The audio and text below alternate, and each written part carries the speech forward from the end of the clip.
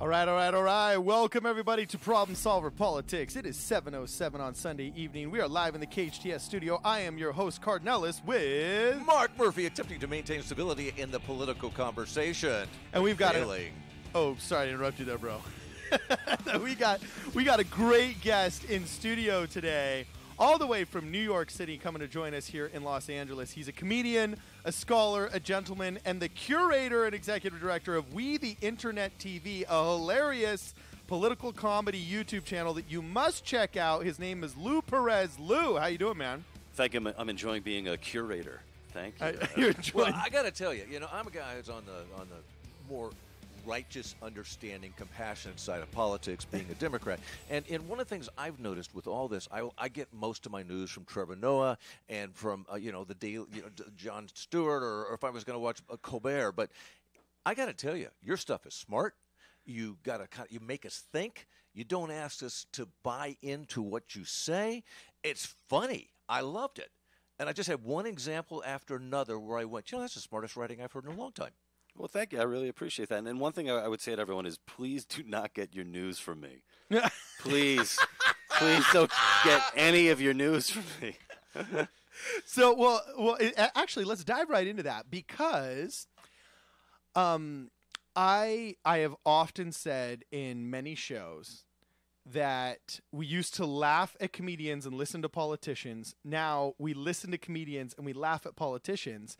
And Dave Chappelle is one of my all-time favorites in comedy. And he had a hilarious shtick where he talked about people interviewing Ricky Martin for his opinion on the war in Iraq. And I can't even do his voice very well, but he was like, why are we asking him? He's not a social scientist, and that was the most horrible Dave Chappelle interpretation you guys have ever seen in your life. I thought he was in the room. But yeah, but it was really funny, and I value so much now what comedians think, especially comedians that are in the know politically and brave enough to venture into those topics, because they really are the canaries in the coal mine. So I'm just curious, what I love listening to comedians, but you did mention before the show that you're opposed to people getting their info from comedians. Is this a philosophical thing, or do you actually think you're just worse at it? Oh, I think I'm definitely worse at it. I think the way that I look at it is, I'd much rather be funny than be right. Like, especially when it comes to entertainment. Now, when I'm arguing with my wife, I want to be right. And then the funny can come after that. But I think it's a real issue where, obviously comedians have such a big reach nowadays. And I think ever since the days of Jon Stewart on The Daily Show, people look to comedians, especially when it comes to politics, for truth, for speaking truth to power and all that. That I think that power can be corrupting and also fill your head with these ideas that, hey, you know what?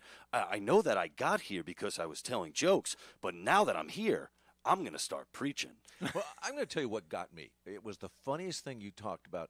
You talked about the controversy about when we were having this big argument that was going before the Supreme Court about the ability of a couple to have a bakery make their wedding cake, and that they demanded that they get it, even though they were gay. They demanded that this baker make the cake. You didn't go into the political side, right and left, whether this was good, bad, or indifferent. What you said really just cracked me up when you pointed out the fact that, would you want someone who didn't want to come to your wedding bake your cake for you to eat at the wedding?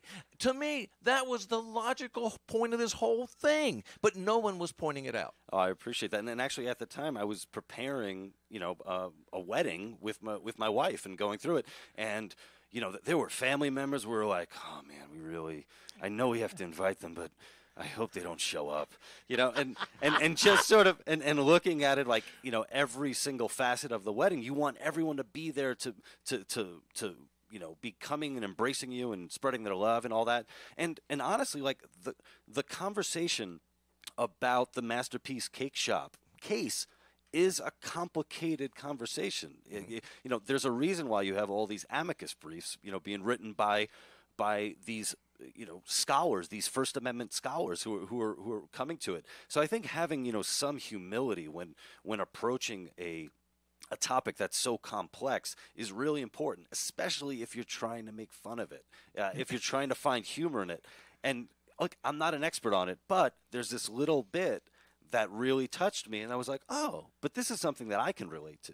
Well, I liked it too because you were talking about a wedding, and my whole view on weddings changed when I went to Tony and Maria's wedding, the play that went around the United States for a long time. Went to it multiple times because I just enjoyed weddings after that.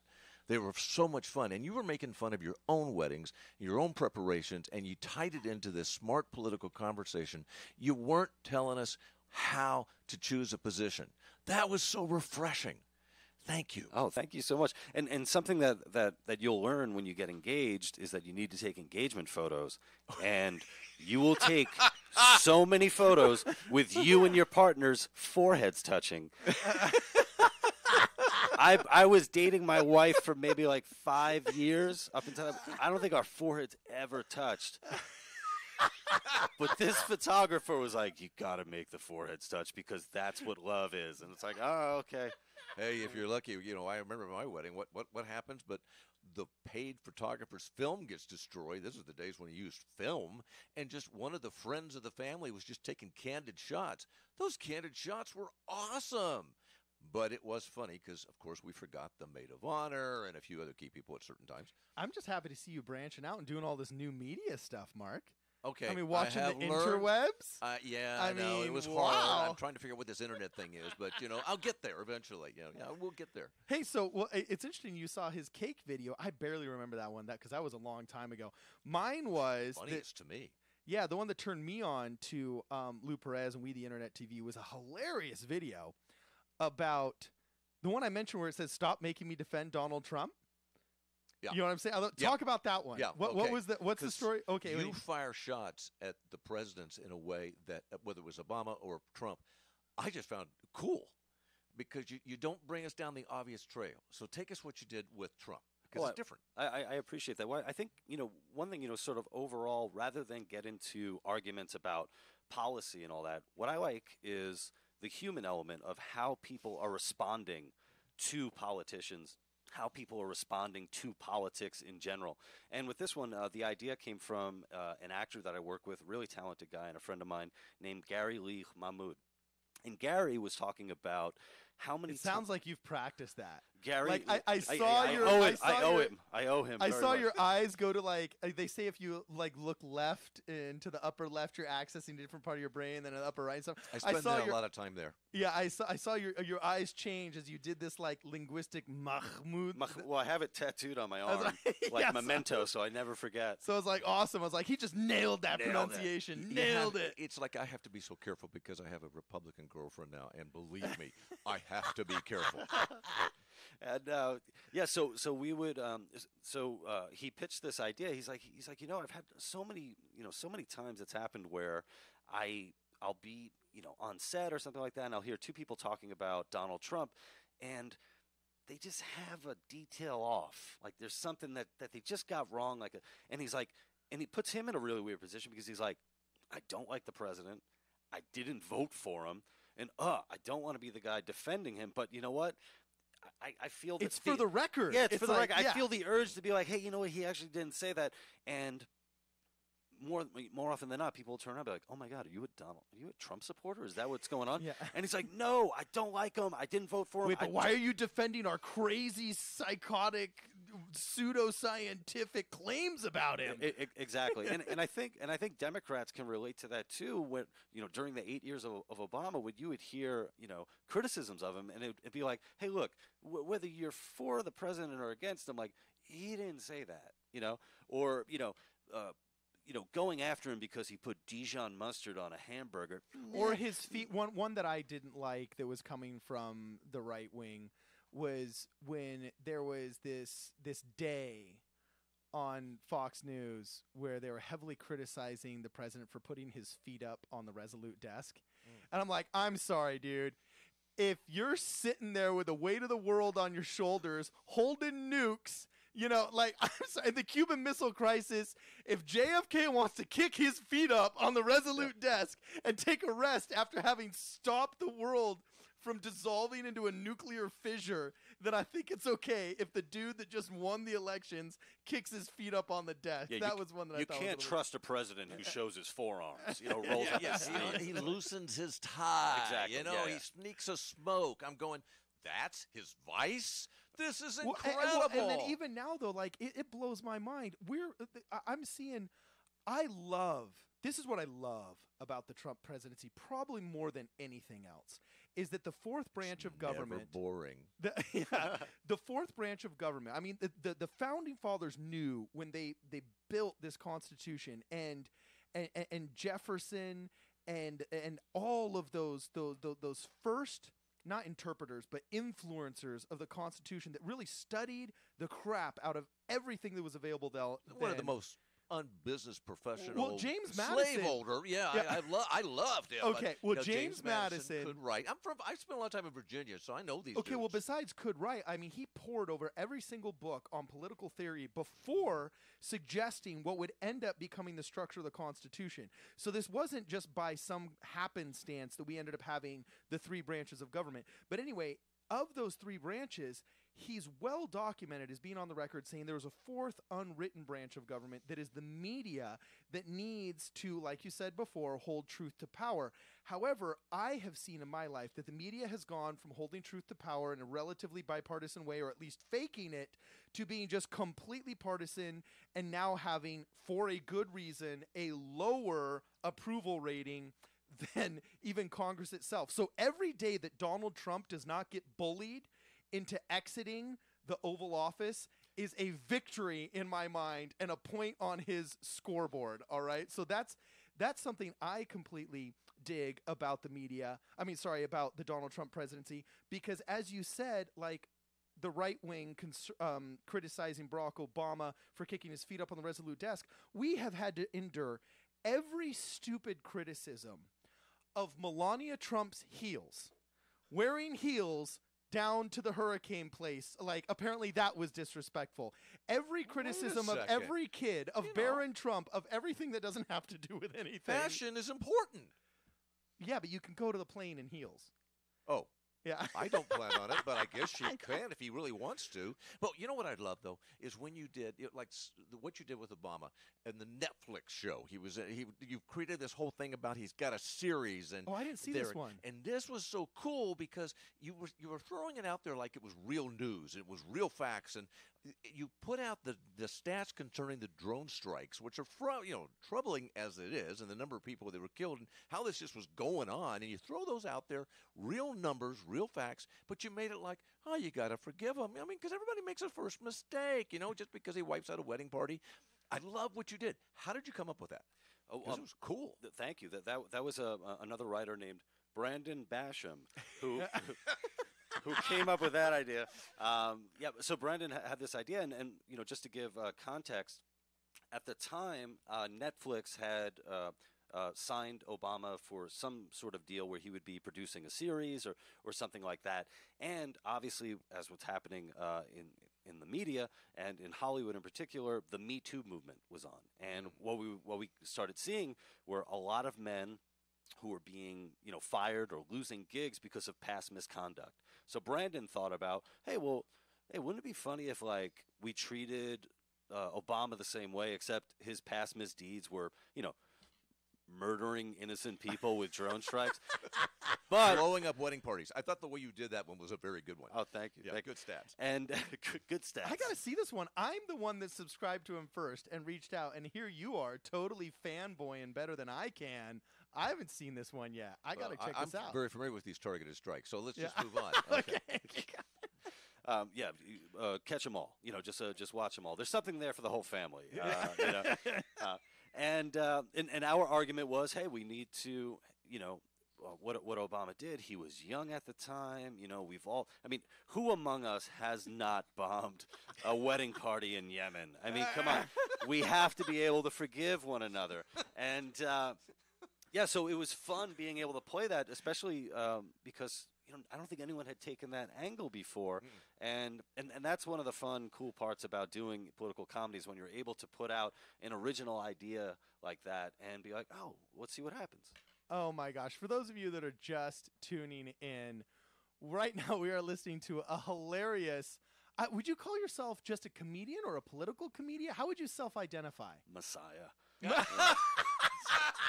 Okay, he's a New Yorker. He can make claims like that. you know? Okay, so we're listening to a political messiah who also happens to go by his heavily anglicized name, Lou Perez. All right, he's hilarious from We the Internet TV. Before we continue with this conversation, shameless plug. How do people follow you and tune in and see what we're talking about? Oh, yeah, please subscribe to We the Internet TV on YouTube, like and follow us on Facebook, follow us on Twitter and Instagram. Okay, great. So I got a question for you. How do you come up with all this stuff? Oh, man. What's the creative process? Because first off, I mean, it's obvious from your content that you have multiple viewpoints in those that are writing and acting in your videos. And talking about politics is like maybe worse than trying to talk about religion. You know what I'm saying? So how do you get such successfully hilarious things? Like, what's the creative workflow? I can see the creative workflow for general comedy, like joking about dating or joking about X, Y, or Z humorous thing. But what's the workflow for political comedy? How do you get all this funny stuff online? Well, you know, we're definitely competing with a lot of people. We're competing with professional comedians who have shows and all that. And then we're also competing with amateurs. Wait, are you not a professional? Did I call the wrong guy? I don't know. Oh, geez, man. We got to hold on. I got a new email. He's been head writer, or he's been a writer in this show for 5 years. I think he probably knows what he's doing. As far as I'm concerned, I'm always that 8-year-old kid on the mound learning how to throw to my dad for the first time. But you know, we're competing with a lot, you know, with a lot of people. So, you know, obviously you're dealing with inspiration, and now you're like, oh, I think I have an angle on this thing, and then you look and they already did it, you know. So, you know, so when I'm coming up with something, for one, it has to be funny because we're doing comedy, and secondly, it has to be original. And sometimes I like to describe myself as where other people might be limited ideologically, I'm more limited by my imagination, you know. So if you're like, wow, Lou, that really stunk, it's like, yeah, well, this stupid brain is, you know, there's only so much this brain can do. What of all of these? Oh gosh, man, we only got another 60 seconds before we got to go to break. But what of all of these videos you've done are you most proud of? I'm curious because you have some hilarious content out there. Thank you. I think my favorite one might be ESL students learn new gender pronouns. That might be my favorite. Oh wait, Cody, there's no swear words in that, is there? No, I know. I think it's all. We might in the break have to find. I don't remember. We gotta find it. We gotta. I thought you were going to talk about the lawyer and the plumber. Oh, talking about ordering pizza. That was just, I was crying almost because awesome. My kids are, you know, being young adults and they're going through that transition of what's their job, what's their career. You hit all the nuances of what these kids are going through and choosing a career and the distinct funny and irony of it. I loved it. Okay, so hold on. In the commercial break, you have to listen to these commercials and you have to buy our sponsor stuff. This capitalist break is very, very important. It's how we pay for everything, people. But you can simultaneously look up We the Internet TV on your laptops so you're in the know as to what we were talking about and click that subscribe button because Lou Perez is freaking hilarious. He's in the studio. We're going to get back to him and his amazing body of work in the next little bit after this break. This is Problem Solver Politics.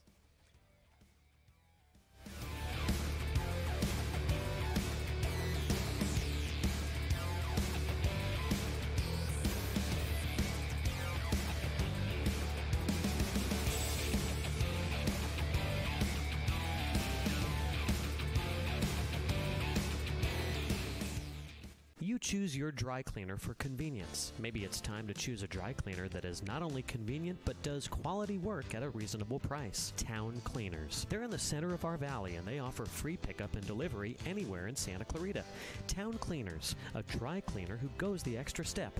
Their stringent quality control ensures the highest quality cleaning and pressing for your garments. And now through February, save 50% on all dry cleaning orders. Town Cleaners on Soledad and Rainbow Glen. Kyle, guess what's coming up? It's the KHTS Home and Garden Show at Emergency Expo. April 27th and 28th at Central Park. free admission. Over one weekend, over 20,000 homeowners, Santa Clarita homeowners, visit this every single year. It's one of the biggest home shows in not just Southern California, but California. My favorite is the marketplace. It's local craft stuff. It's awesome. A lot of activities for the kids. They've got the petting zoo, pony rides. But if you want to be a part of this, there is always room for your business. That's true. And this is an opportunity that is like no other. You're going to get, like you just said, about 20,000 people over the weekend to come and check out your business. So there's still vendor opportunities available. That's the only question I have. If a vendor is listening right now and they say to themselves, that's what I want to be a part of, now what? You can call 298-1220, 298-1220, or go to scvhomeshow.com. Everybody wants cheap airfare. But where do you find it? You call low-cost airlines. Their prices are direct from the airlines, and they're so low you can't find these fares published anywhere. They specialize in cheap flights, discount hotel rooms, cheap car rental rates, and great package deals anywhere around the world. Wherever you want to go, they can help you get there cheaply and with a best price guarantee. If you want the lowest prices on your airline tickets or other travel services, call now. That's right, call. That's the only way to get these rates. Experts are standing by 24/7 to get you the cheapest airfare and hotel rates available. So don't wait. Call right now for the lowest travel prices anywhere and for great last-minute travel deals, too. Call right now. Operators are standing by. 1-800-452-1075. 800-452-1075. 800-452-1075. That's 1-800-452-1075. Your hometown station. As soon as I leave my house in Saugus, I always turn on KHTS for the latest traffic updates. 98.1 FM and AM 1220.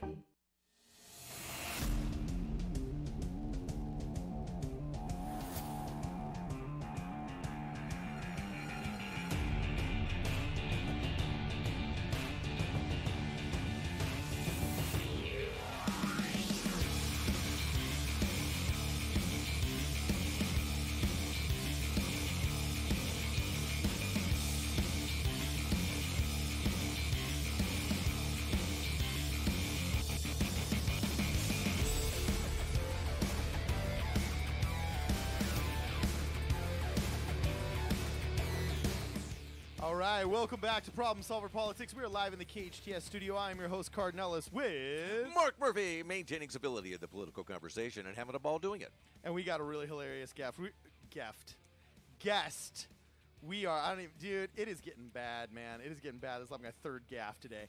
Anyway, we are joined in the studio with Lou Perez, who is the curator, the executive director, executive producer, head writer, all these other really cool titles that you can give yourself in Hollywood, of We the Internet TV, probably one of the funniest YouTube channels doing political humor nowadays. And this is smart humor. This is not just, the standard stuff from the headlines. This is smart, comprehensive thinking that makes you think about from the right and the left. He nails it. And unpredictable, too. This ain't normal Trevor Noah and Jon Stewart stuff. This is unpredictable. I actually had to ask him.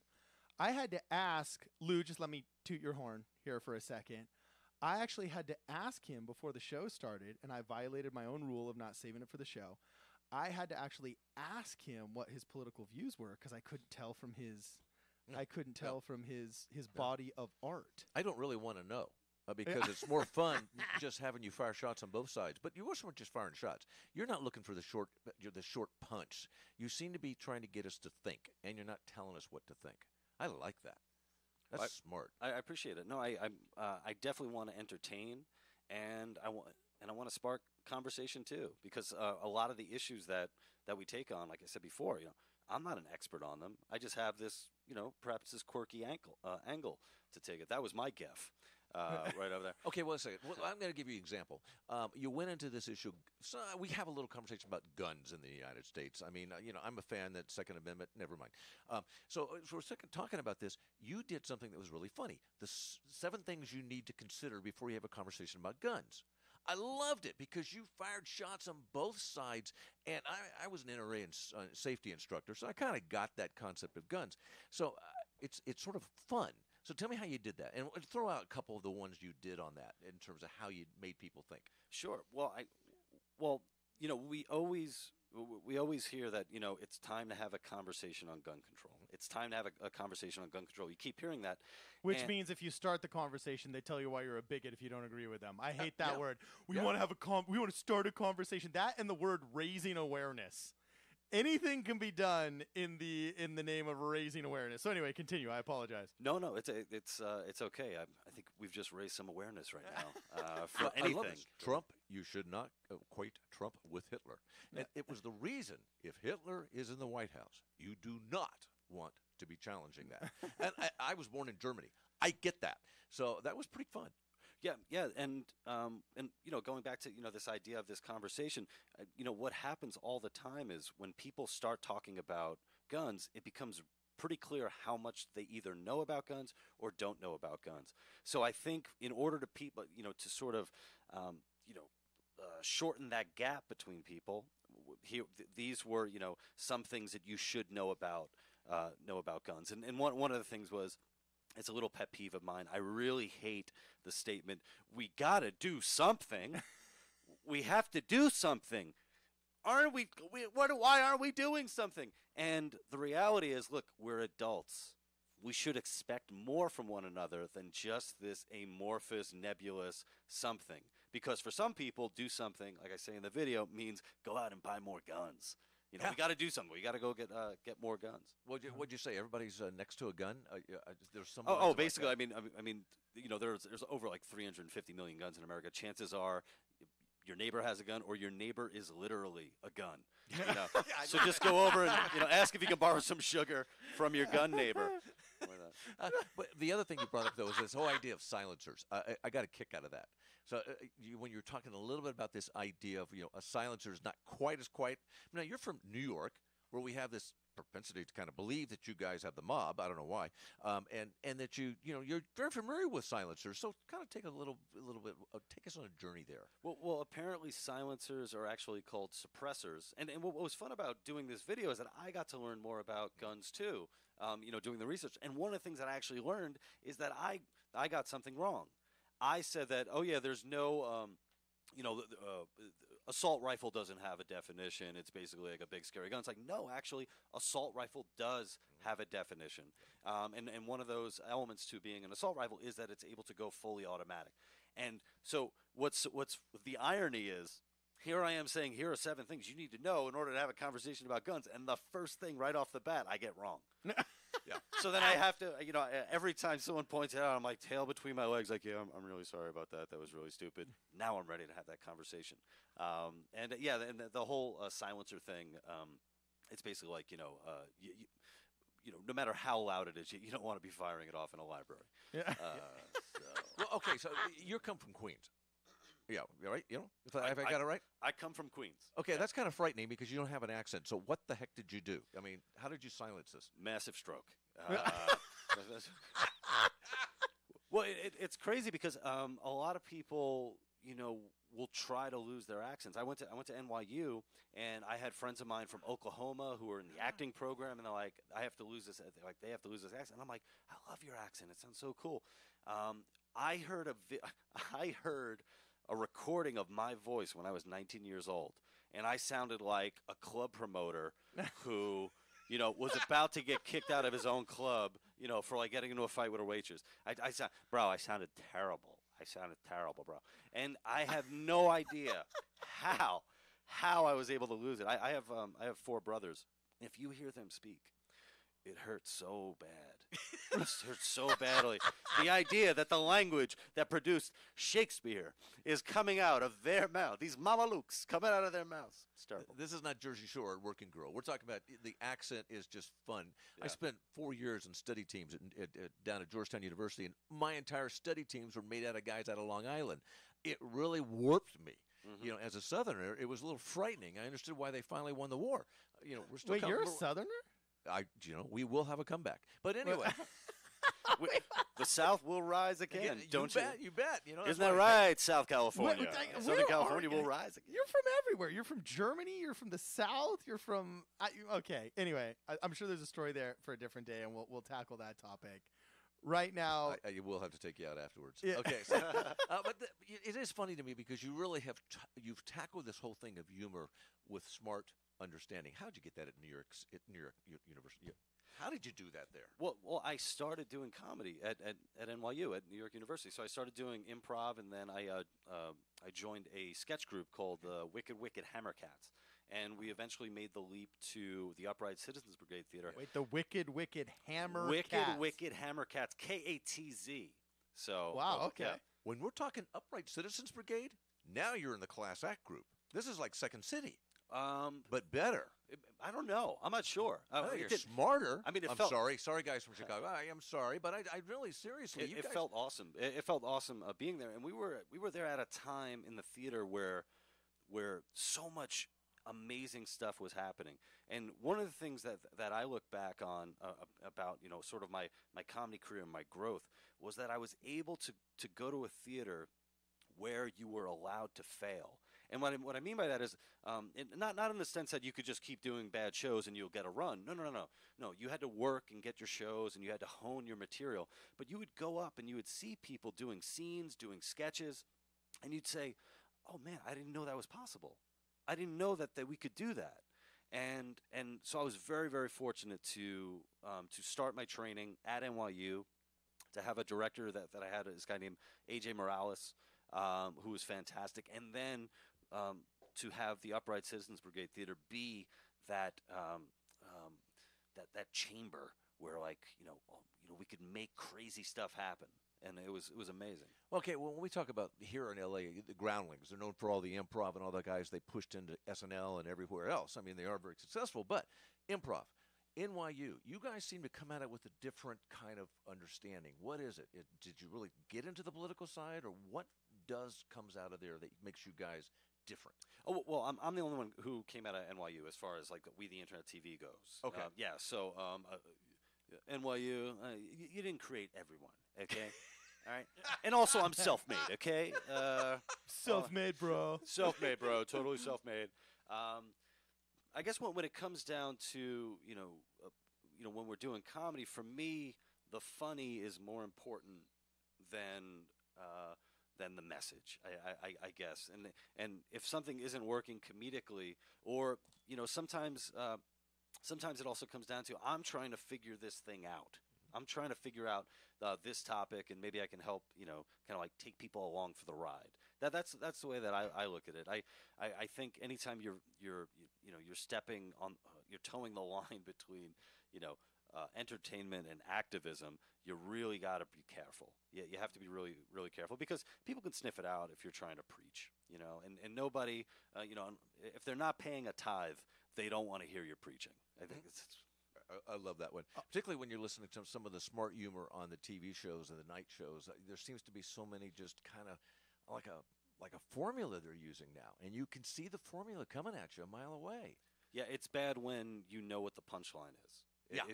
And that's or the predictability. Like part of the reason I loved Lady Gaga's Oscar speech, to have an artist say that there is a discipline to passion.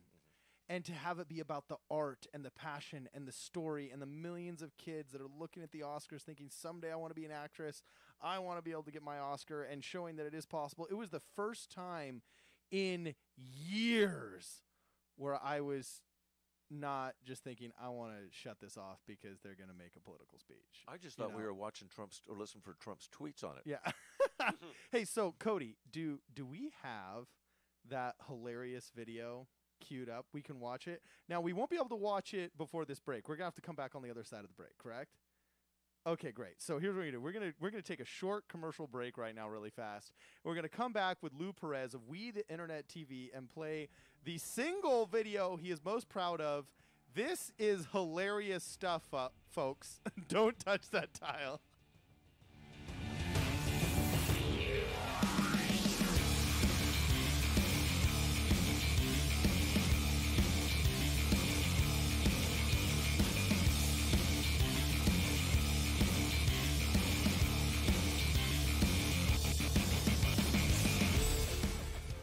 Every year, thousands of local children, teens, and adults receive treatment at the Child and Family Center for depression, anger, anxiety, abuse, thoughts of suicide, and drug and alcohol addictions. Our professional staff provides outpatient services at office locations, in the home, the community, and on many elementary, junior, and high school campuses throughout our valley. If you need help, contact Child and Family Center at 259-9439 or childfamilycenter.org. Improving lives, one family at a time.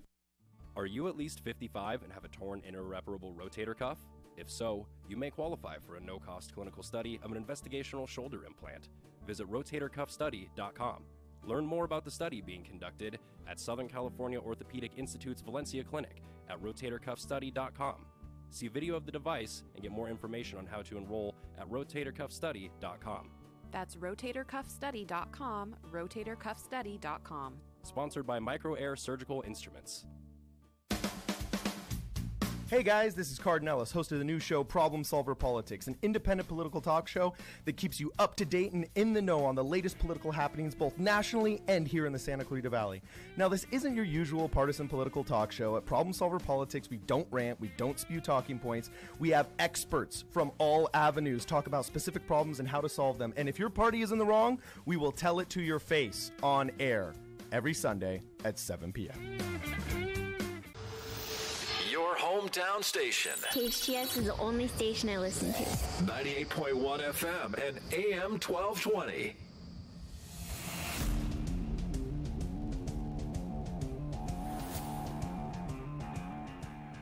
All right, welcome back to Problem Solver Politics. We are live in the KHTS studio. It is 7:43 here at AM 1220 and FM 98.1. I am your host, Cardon Ellis, with Mark Murphy, who's really enjoying the civility of this political conversation. Yeah, because we're like laughing with the most hilarious political comedian.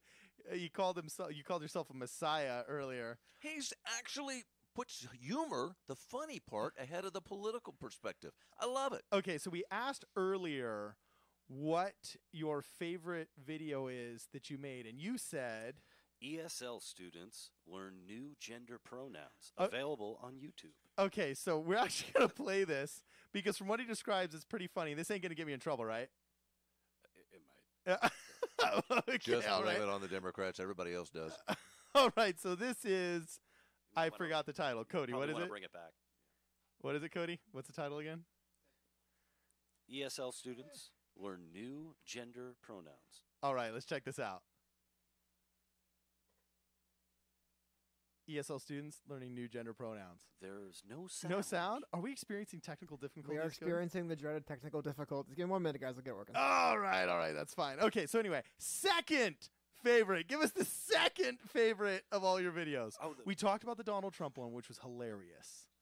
Talked about the wedding cake. Yeah. We talked about the wedding cake. I think maybe my second favorite one. I get to play a beloved character named Sam Patriot, who is a proponent of open carry, meaning that he walks around town with a giant rifle. And it's titled "Your Gun Makes You Look Like a." Think of a bad word that's kind of synonymous with jerk. That one is one of my favorites, and one of the early ones that I made for We the Internet TV. Okay, so I get this is what blows my mind, and I asked Andrew Heaton similar questions, but what made it so that they say that your spot in the entertainment industry, you don't find it, but it finds you. What made you settle into political humor? Well, it was just a great opportunity that came my way. Getting to meet Alana Link, who was kind of like a talent coordinator for We the Internet TV. They were looking to do sketch, and they were looking to do a political sketch. And I'm like, hey, you know what? I might as well give it a shot, see what happens. And slowly but surely, I worked my way up to head writer, and then from head writer, executive producer. And it's one thing I'll tell everyone. I had no idea that this was going to happen for me. I had no idea that I was going to be a producer or a head writer or anything like that, but you take what life throws your way and you try to do the best that you can with it. So just like Lady Gaga said, there's discipline for passion. Yeah, I forgot what she said. I didn't catch the Oscars. I'm very sorry. That was really good. All right, so we're going to take a quick peek right now at ESL students learn proper gender pronouns. I swim. good, everyone. Now, Farhad, do you swim? I swim. Everyone, Farhad swims. So, he swims. Pretty teacher in front of Good. students. Now let's conjugate the verb to swim with the other pronouns. She swims. They swim. That makes sense. Zer swims. Z swims. Zai swims. They look What's wrong? dumbfounded. I don't understand. That's okay. I don't understand, and that's all right, Luis. So I is the first person pronoun used when you're referring to yourself. I swim. Correct. Yes, I understand pero I don't understand what is that. Oh, they are all gender-neutral pronouns. What does that mean?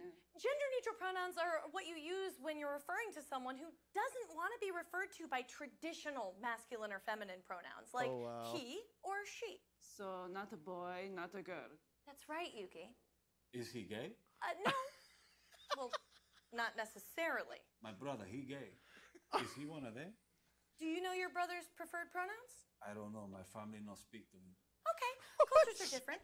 It's important when studying and practicing English that you stay sensitive to the pronouns of others. Not a boy, not a girl. That's a table, Farhat. It is a table. You see, the table didn't choose its gender. Objects can't do that, but people can. For example, what is Yuki? Girl? Well, maybe. We don't want to misgender Yuki. Yes, I'm a girl. You could be. I am. Yeah, but you could also be someone who was assigned female at birth, but now identifies as non-binary. So we would, in fact, use a gender-neutral pronoun for you, like Z. What is his sign? His homework? No. A sign is how you look on the outside, but how you feel on the inside, that is how we identify. Identify swim. Really, Farhad? I am confused. You shouldn't be confused, Yuki. Sorry. It's This really girl's not that killing hard, you it. guys. There's only 63 The pronouns. expressions on their 63 faces. pronoun.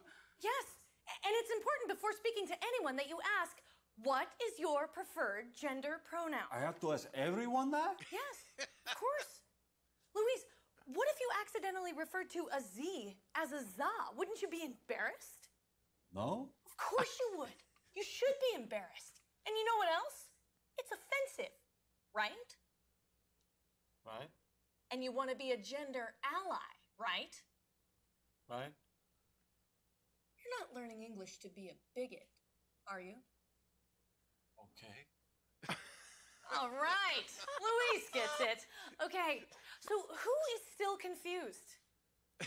Every The hand whole goes entire- up. To swim. The whole entire class is raised their hand. And scene. Oh my gosh, that was hilarious. Okay, did your cell phone blow up with hateful tweets about how you're just a big fat bigot that's that's transphobic and everything after that? Well, it's funny because That was hilarious, but to a certain extent, there's no alien from space that can't look at that law that they passed in New York saying that there's 23 gender pronouns and you have to build a bathroom for each individual one or else you're guilty of a $250,000 crime and you'll get fined, and think this is absolute insanity. And that teacher was literally, that actress that you hired killed it. Oh, Shelley Shanoy, she's fantastic. You're not learning English to become a bigot, are you? You know, that is literally the way people treat you nowadays if you make honest mistakes. Well, and something I'll say, like, what's really fun is to get the comments that people say, like, look, I'm trans, and I thought this was hilarious. Or I'm non-binary, and yeah, you know what? You can just use they, that works. All these other pronouns are a little nuts. We don't have to do that. So that's fun to be able to see that. You know, that was the funny thing. This seems to go through all of the lines, the bits that you do, and that is, you really don't offend.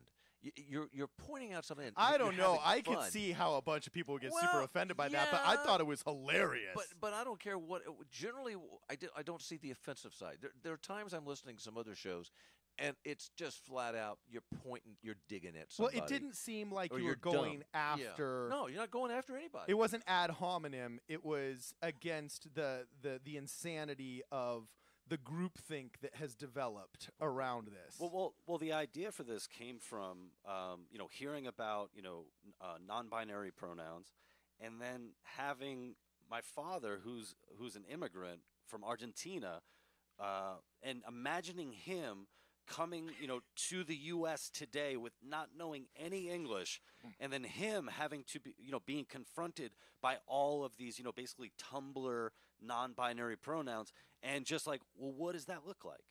And one thing I would say is, like, this isn't a judgment call at all on, on trans people or non-binary people. It's just taking this one element and just thinking like, oh, what would that be like?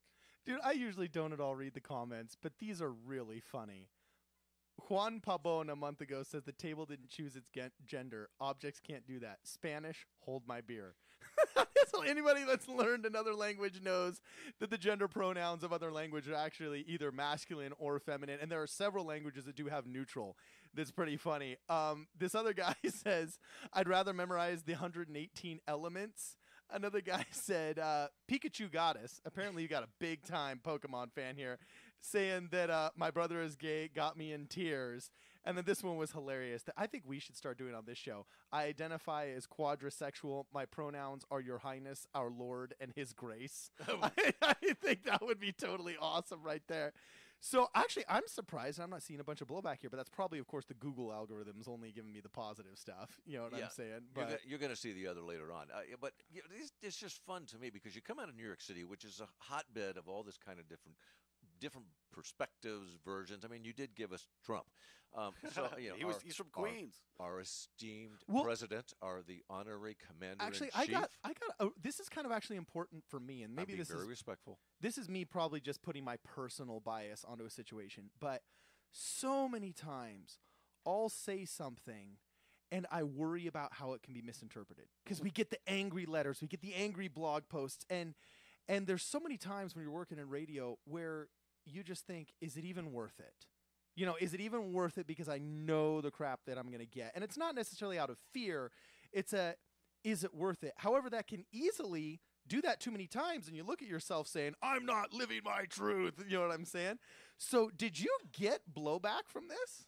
Oh, if you scroll through, I mean, there's like, I think 1.3 million views like on YouTube, and then it did really well on Facebook. It has like over 3 million views. So obviously, anything watched that many times is going to get negative. But commentary. nobody came after you for any kind of like. Well, I mean, I'm not sure.